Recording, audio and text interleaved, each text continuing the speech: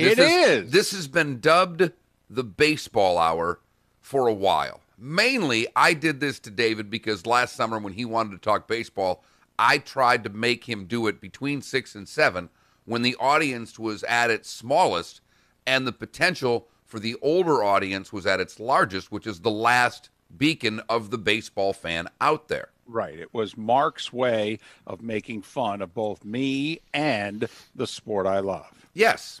And no better time to make fun of the sport you love than this morning, David, because yesterday was a terrible day for baseball. Now, we know they're negotiating. And just to lay it out for everyone, the owners a couple of weeks ago came with their proposal. Was it 81 games, 80 games, 82 games, 82. something? 82 games. And the players took a while to countered with their 114 game schedule that they wanted because they wanted to get paid more. And we all knew that the players' proposal was going to have somewhere around 100 games. That seemed to be the number that we kept hearing that they wanted. All right, so they pumped it to 114, 82, 114. Seemed like we could settle in the 100 range. The owners came back with their proposal yesterday and offered a 50-game schedule. Right. 50. Yep. Owners are pouting. Make no mistake about it. The owners are like, fine. You won't give us money back? You won't agree to defer money? You want your prorated money? Fine. We'll give you your prorated money, but we're only going to play 50 games. You'll get about 30% of what it is you were scheduled to make this year. That's it. We're only going to play 50 games. I mean, think about that, by the way. It's less than a third of the season. Well, and not only that, I mean, that's 2 months. David, yesterday and today was the day when Ricky Henderson, yesterday in 81, stole 2 bases to get to 50, the fastest ever to do it. That's it. Season would be over. Basically. Yeah. That's it. I mean, think about this. So let's just, for a second, the players would accept this. They're in spring training next week, 3 weeks or so, around July 1st or July 4th, whatever. They're going to play 2 months. So what, Labor Day weekend, the playoffs begin? You're going to be done before October? I mean, how? And once again, we're all dealing with a lot of stuff right now. So to say that the fans don't care, I don't know if the fans have ever cared less than they do right now. Got a lot going on. And the least important thing on most people's mind is the baseball season. Right. Especially since it hasn't started yet. There's no emotional attachment to it whatsoever. There's no hook at all. It's not like the NBA season, in which in Milwaukee and Los Angeles, in which fans there are dreaming of a championship. We got nothing. I mean, Nats fan who wants to celebrate their World Series title, they're probably like, hell, let's just wait another year. Let's just do it right. 50 games.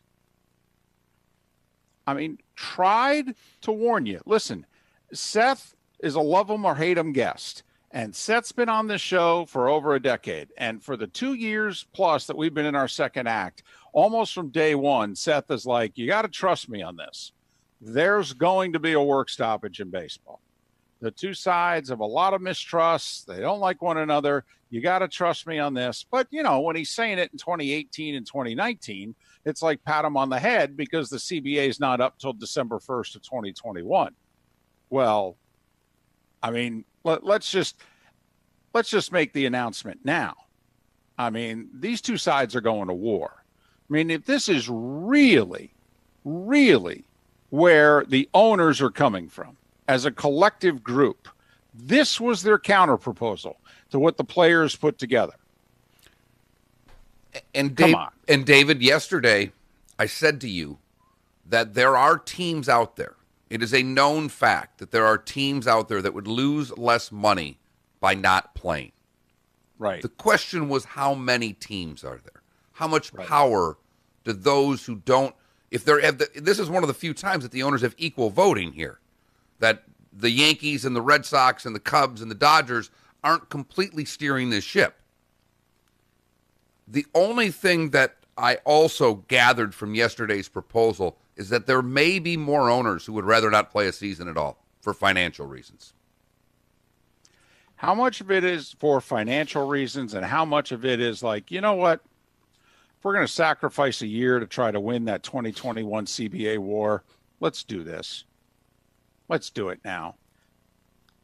Because as we all, I think, have come to the conclusion of in life, that there are certain people who are in a whole different stratosphere that don't have a reality check of what's going on in the world and don't have an idea of what, to me, catastrophic damage would happen to Major League Baseball if they don't play this year. You think it would be catastrophic? I do. I don't. And David, maybe the events of the last 8 to 10 days have taken your side because there's far more important things going on in the world than the baseball season, and I know baseball's not as important. But given the fact that we're at 20 to 25% unemployment, that nearly everybody's taken it right in the pocketbook, and now the billionaires and millionaires are arguing over this and not playing, I just don't know how many.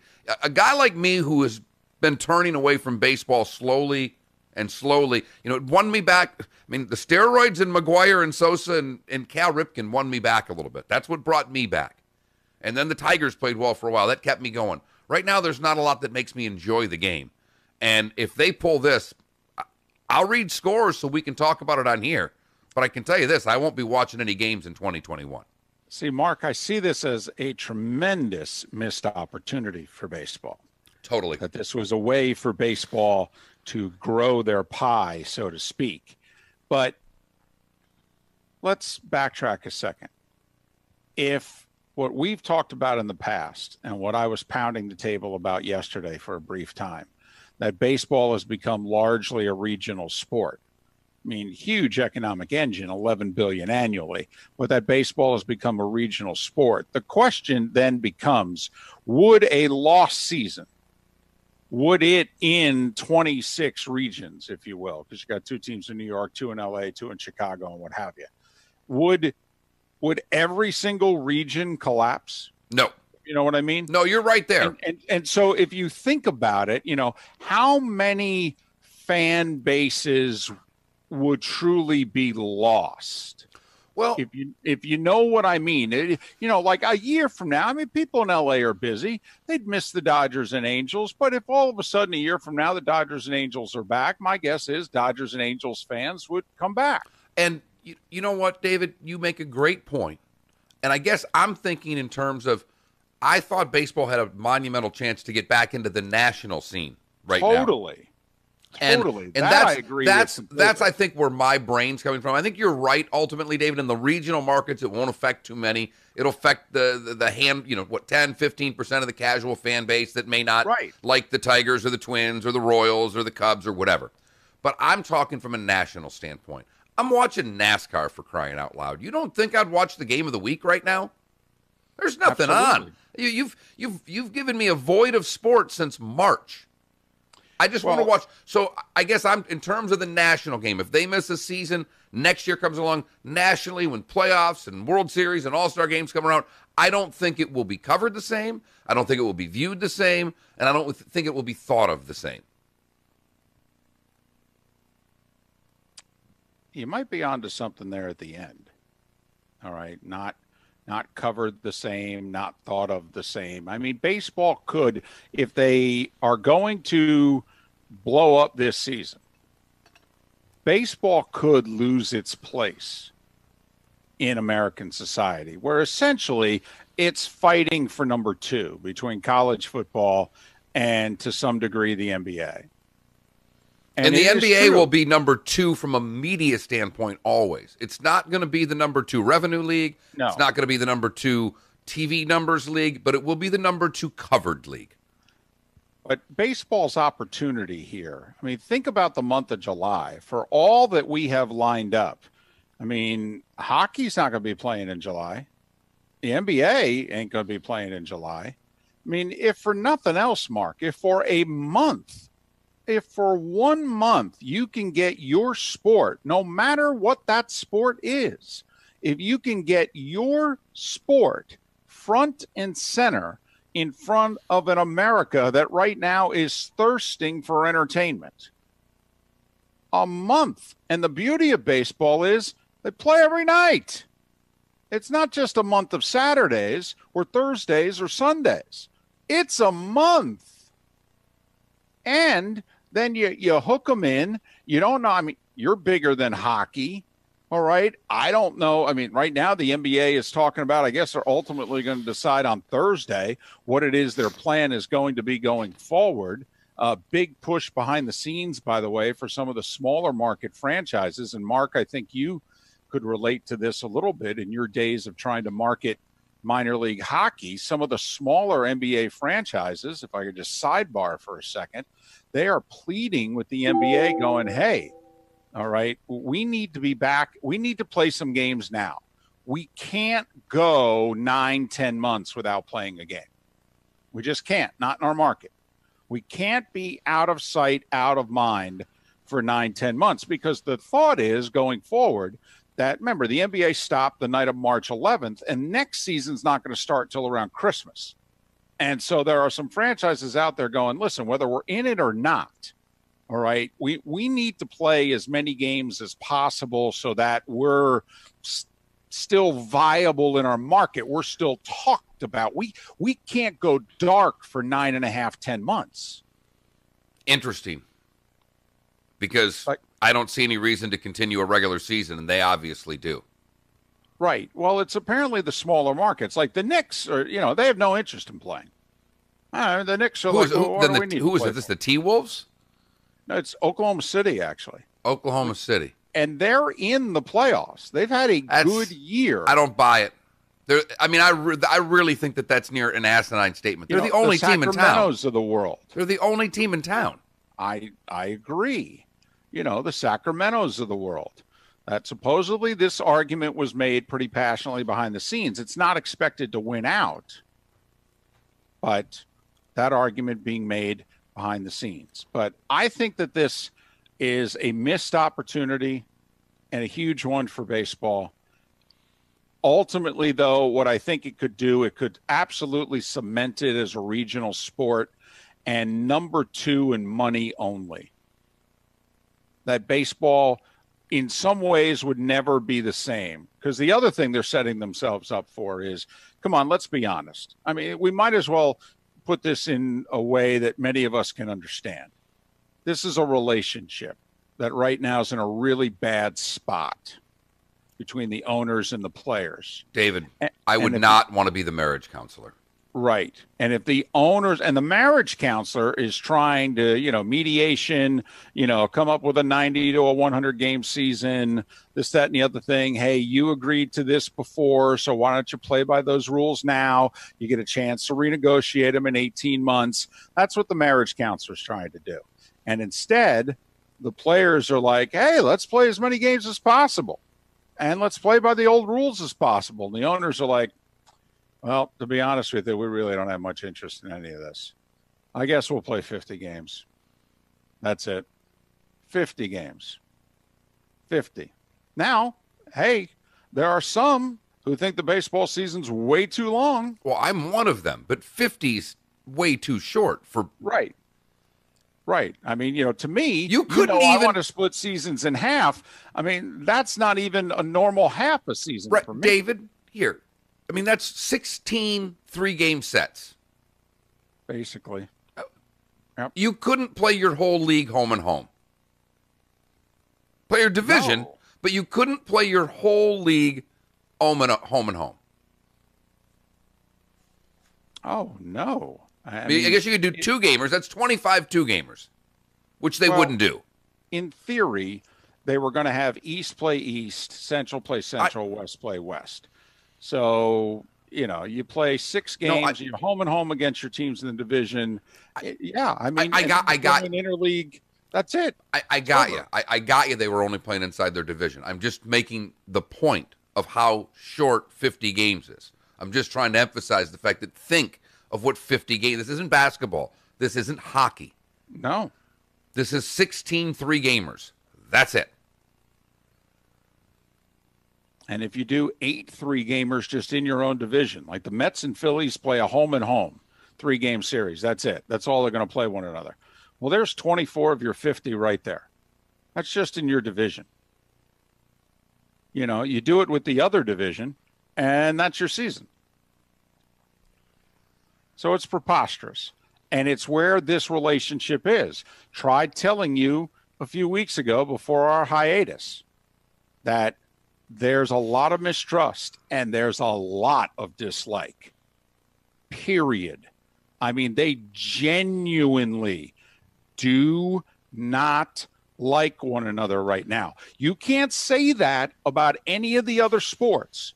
You really can't. I mean, the NFL, PA, and the NFL just signed a 10-year extension.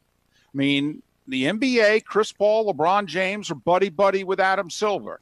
They're going to work something out whenever it is that they have to negotiate something again.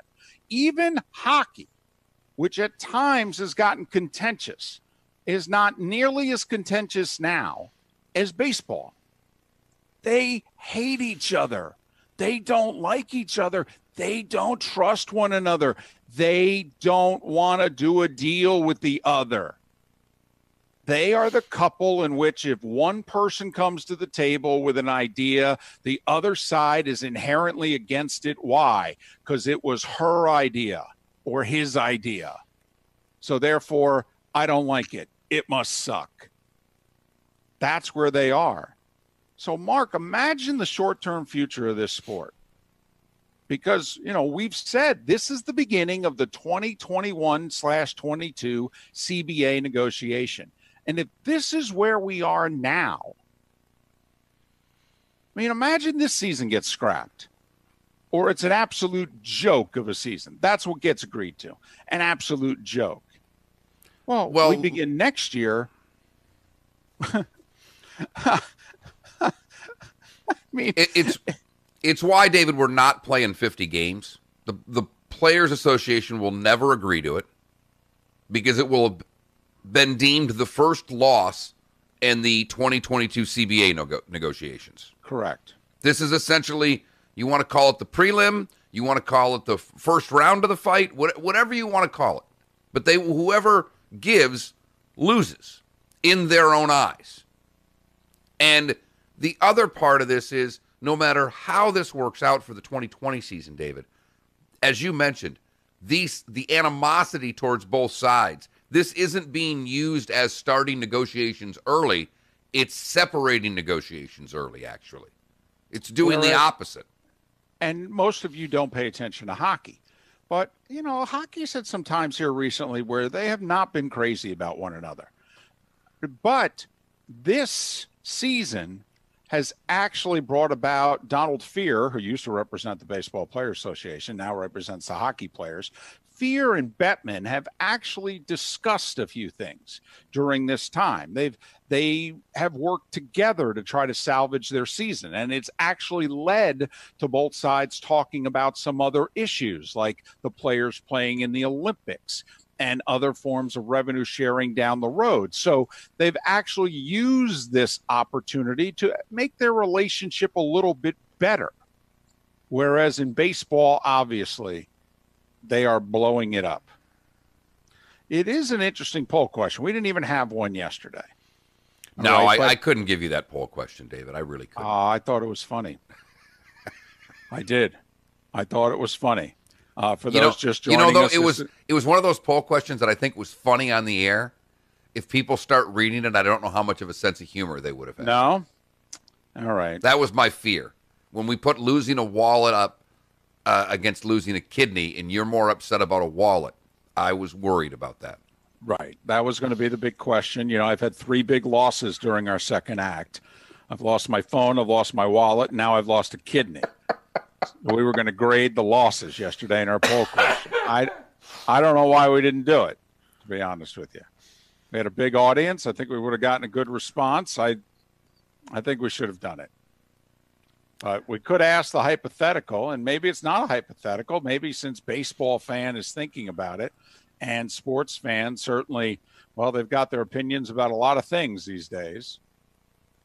Whether or not, hey, if baseball scraps the season, are you done with baseball?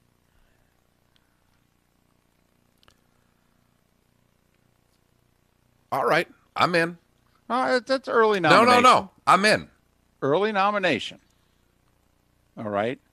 Don't know how we'll word it. Whether they come up with a joke of a season and a 50-game season would be a joke, or whether or not the two sides just can't agree and there is no baseball season.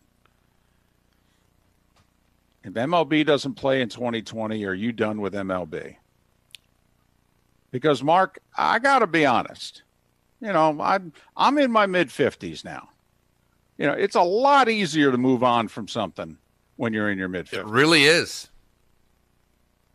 I mean, it'd just be like, I can't waste my time with this. If these yahoos, I mean, we've all been in relationships before in which we're like, I care for you, but this is too much work. Or I care for you, but I don't have time for this. I mean, man, oh man, this is more aggravation than it's worth. And you wonder whether or not baseball would turn out to be that sport, particularly since it's a marathon. Baseball's the sport in which they need you to have their hooks into you. It's not the casual sport.